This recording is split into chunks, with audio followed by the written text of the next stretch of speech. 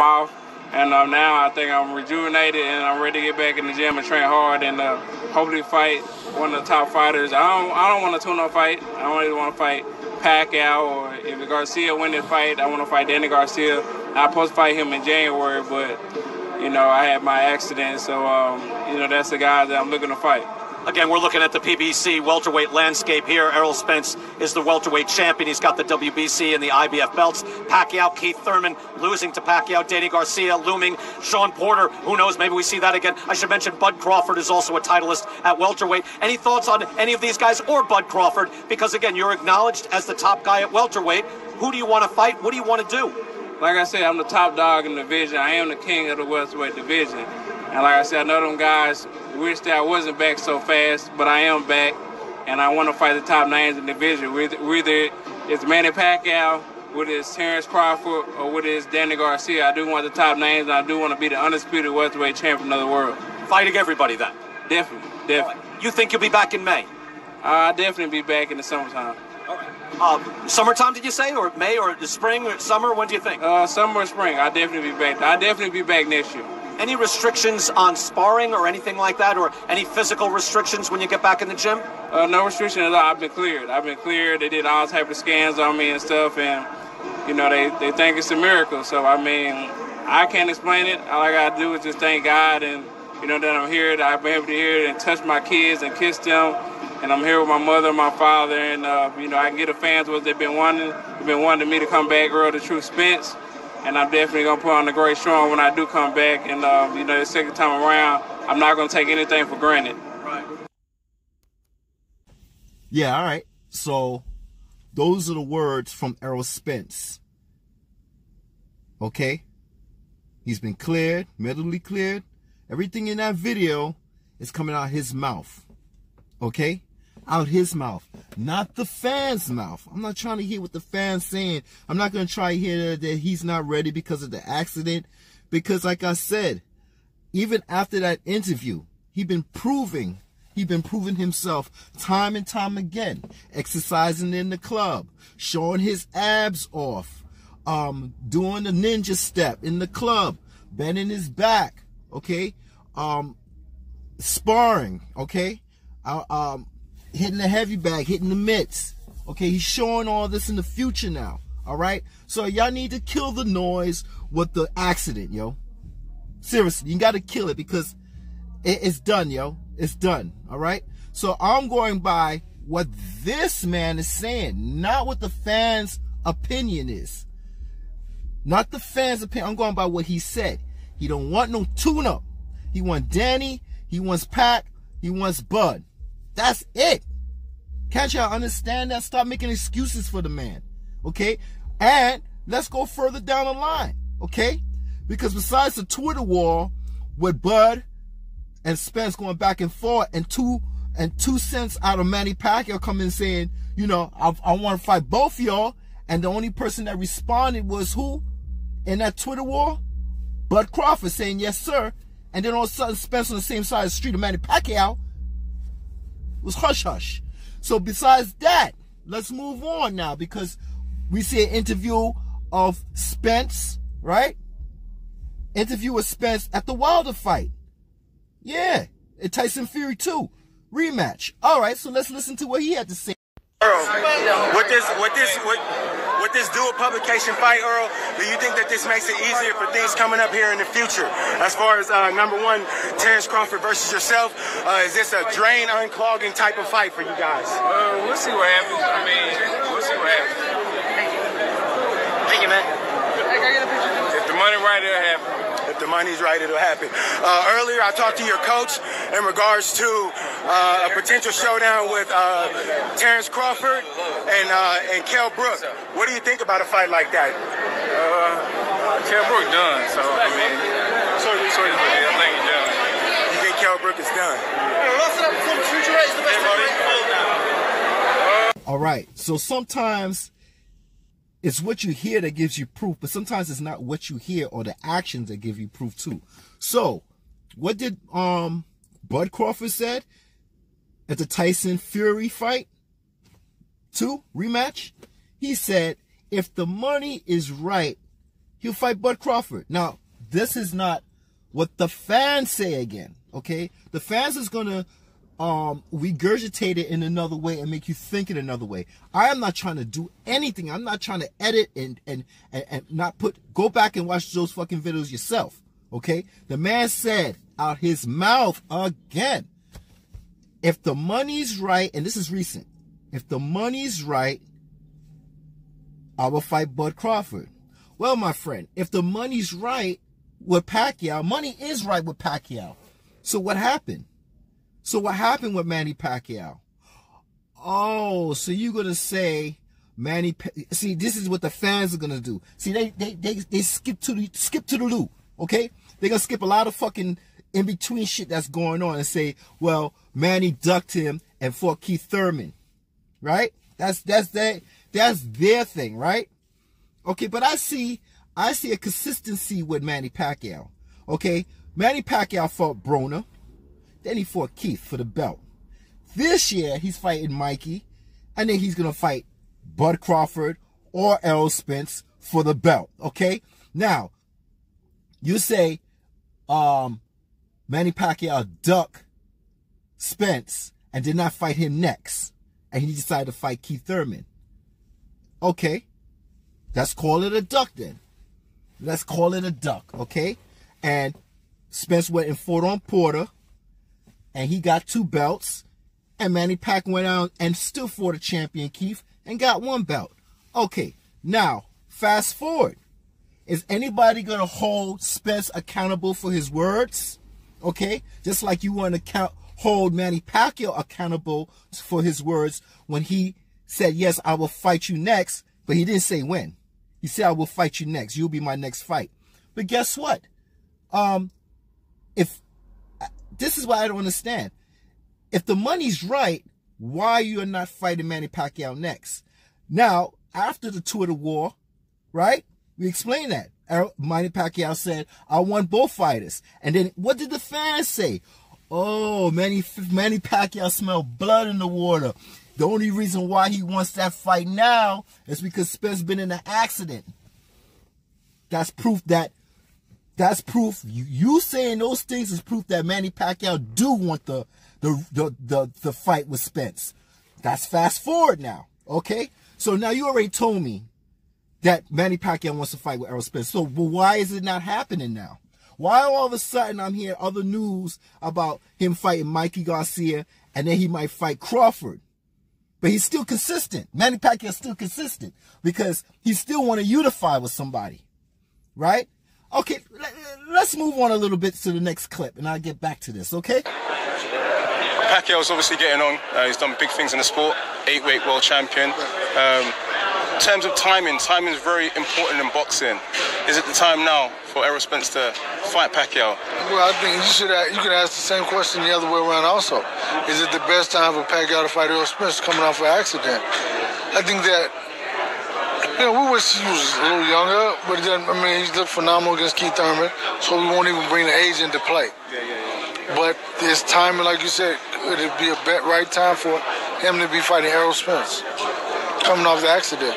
So it's a question, both sides, age and accident. Who knows? We'll see. In the MGM, I've seen Terence Crawford and the fans all over the world. They're dying for that fight. Errol Spence Jr. versus Terence Crawford. One day, that's on my wish list. Are we ever going to see that fight? Let me explain it to you, because the difference is, so see, Terence Crawford and Errol Spence is a world fight, not a boxing fan fight. You don't make a fight, because think about it. How many boxing? How do his numbers do with Amir Khan? How did his numbers do with Amir Khan? Crawford against Amir Khan? 36 for some. What were the numbers?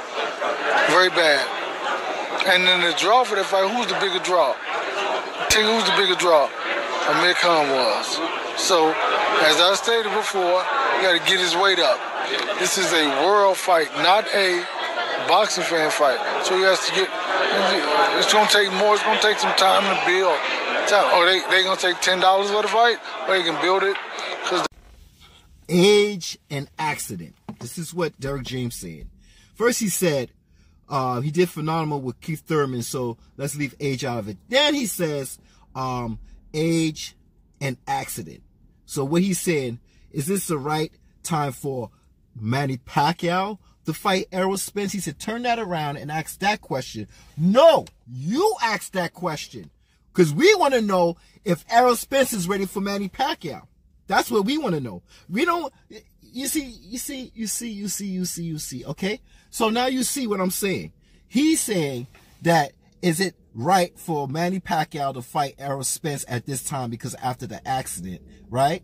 Or it's a lot of foolishness and rubbish I don't want to hear. Okay, because Derek James, like I said in one of my videos way back, I said Derek James is the key to knowing the performance of Errol Spence. But everything's on hush-hush. Everything's on hush-hush. Everything is all quiet, right? Because it seems like every time Errol Spence opened his mouth, right,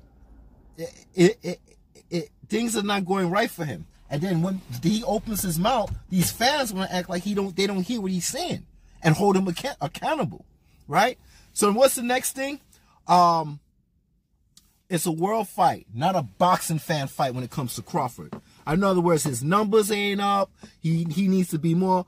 You see, this is what I'm saying. So let me ask you a question. If Manny Pacquiao decides to fight Crawford, right? If Manny Pacquiao decides to fight Crawford, right? But we know Crawford numbers is not all that, right? Well, why Manny Pacquiao going to fight Bud Crawford? To unify. This is what we all talking about. We've been fucking dealing with this fucking back and forth shit in 2018, 2019. You got 3 champions. You got 3 champions, right? What are we talking about? It's not a boxing fan fight. It's a world fight.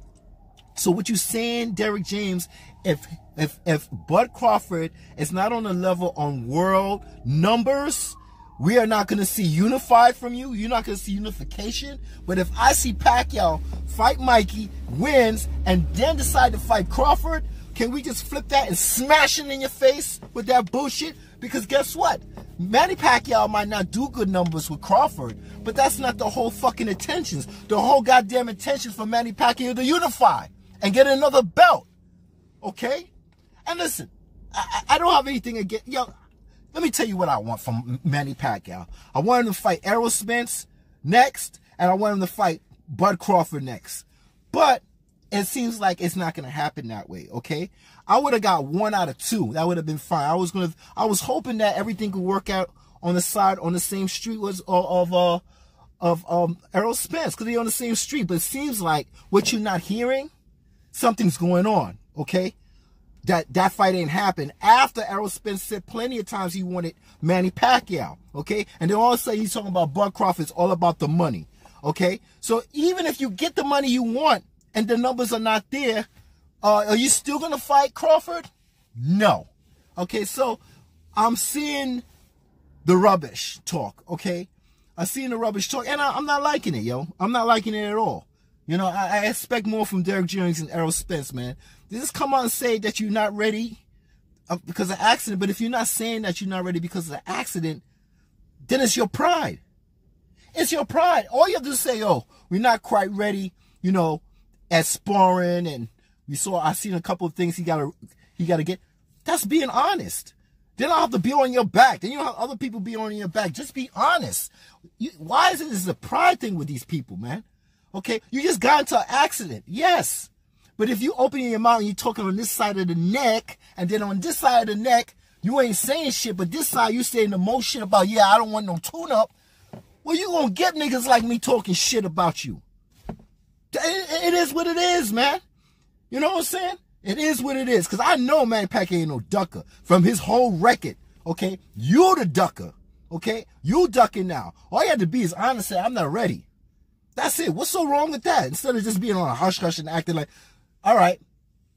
So, let's move on to what Derek, let's move on. Next clip, please.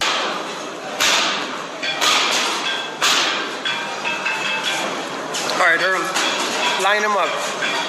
Line him up. Pacquiao, Canelo, Crawford, Canelo. In what order do you want them? Don't matter. Anybody can get it?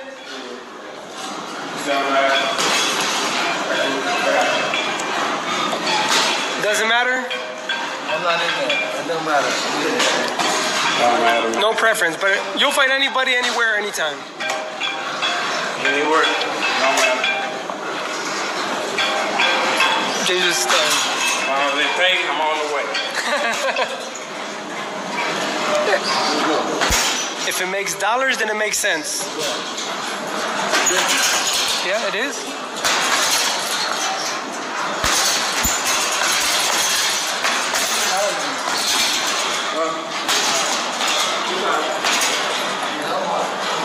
So, what do I do?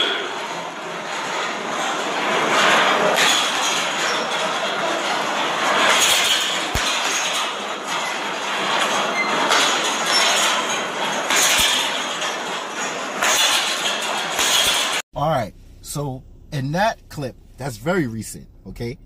He said, if they pay, I'm on the way. Again, he's opening his mouth. Talking about if it pay, he's on the way. Then guess what Derek James said in that clip? I ain't got nothing to do with that. What the fuck? You just had a lot to say the last clip about Bud Crawford numbers and shit. Yo, don't play with me, yo. Okay, don't play with me, because I'll tell you, I'm not trying to twist things around. How I'm gonna twist things around when it's your fighter and your trainer saying shit? Oh, congratulations, Derek James, for being, trainer of the year. Congratulations. But I'm back on your ass again, okay? How are you gonna say one thing and then the other one you're talking about his numbers, Bud Crawford numbers, and this is not a boxing fan fight. This is supposed to be a world fight, and the world's supposed to, come on, man. Come on, man. This is a unification shit. It's only 3 of y'all, man. It's only 3 of y'all. It's not 4. It's 3. No more Porter, okay? Listen, Spence, I know you got Danny Garcia as your mandatory. If you fight him, fine. I know you got your IBF interim mandatory over there when those two Lipidus and Quadruple are dual fight, and the winner of that. So you got 2 going on. Most likely you might fight Danny. Manny Pacquiao most likely will fight Mikey, since Mikey was successful with the Vargas fight. Bud Crawford, I don't know what's going on with Bud Crawford. He has nobody to fight. Okay, so come on.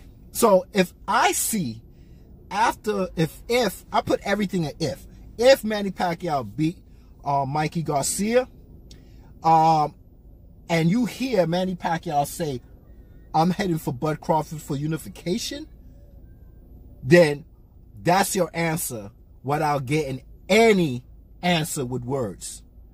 Actions is your answer before you get any action with words. Because if he had to go across the street to get a unification, because regardless, Manny Pacquiao gonna get his 20-25 million with Mikey, with Bud, with Spence, he's still gonna get paid, okay? So when he goes on that side, okay, and the person, I do not like Bob Arum, but like I said, I'm not using what his words are to entitle me to my proof of what I'm saying. I'm just saying this is what he stated, okay? Because like I said, I hate when Bob Arum says something and all of a sudden his enemies use it to their advantage to make it sound like, yeah, their opinion was right, okay? I don't give 2 shits of what Bob Arum says, okay? But I also know his actions